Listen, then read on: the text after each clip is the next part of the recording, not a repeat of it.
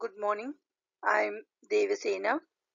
In this lecture, we are going to discuss about pick and place robot case study in Mechatronics System. This topic is present in the subject Mechatronics. Mechatronics systems are widely used nowadays in many industries. Let us see one example here. Case study 1, pick and place robot.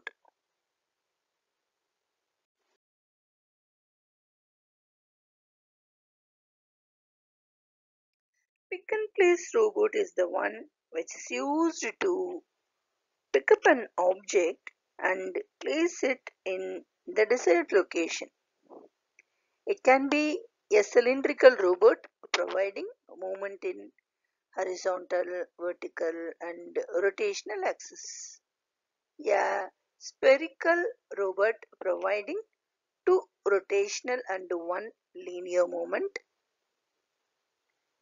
An articulate robot or a SCARA robot, fixed robot with three vertical axis rotary arms.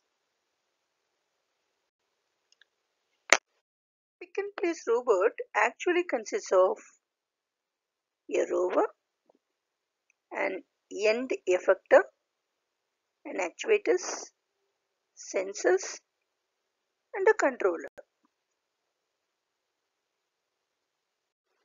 Let us discuss the rover part. A rover is the main body of the robot consisting of several rigid bodies like a cylinder or a sphere, joints and links. It is also known as a manipulator. End actuator. End actuator is the body connected to the last joint of the rover, which is used for the purpose of gripping or handling objects. It can be an analogy to the arm of a human being. Actuators. They are the drivers of the robot. It actually actuates the robot. It can be any motor like servo motor, stepper motor or pneumatic or hydraulic cylinders. Sensors. They are used to sense the internal as well as the external state to make sure the robot functions smoothly as a whole. Sensors involve touch sensors, IR sensors, etc. Controller. Controller is used to control the actuators based on the sensor feedback and thus control the motion of each and every joint and eventually the movement of the end effector. Let us discuss the working of a basic pick and place robot. The basic function of a pick and place robot is done by its joints. Joints are analogous to human joints and they are used to join the two consecutive rigid bodies in the robot. To add a joint to any link of a robot, we need to know about the degrees of freedom and the degrees of movement for that body part. Degrees of freedom implement the linear and rotational movement of the body, and degrees of movement imply the number of axes the body can move.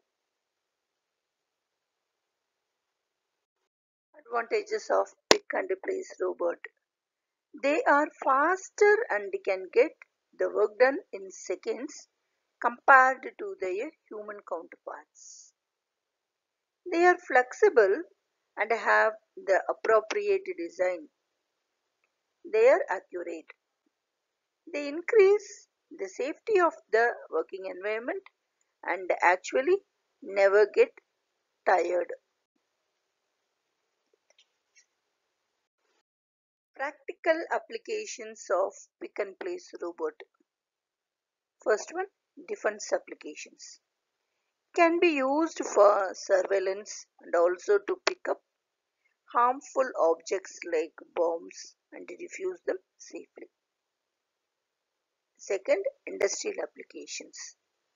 These robots are used in manufacturing to pick up the required parts and place it in the correct position to complete the machinery fixture.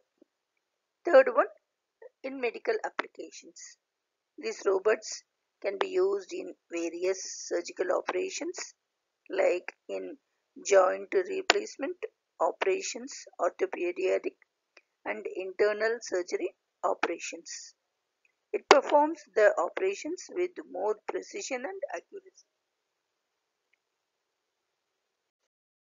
Thank you very much for listening this lecture. If you like this lecture means kindly share this video to your friends. For further updates, kindly subscribe my channel. Thank you.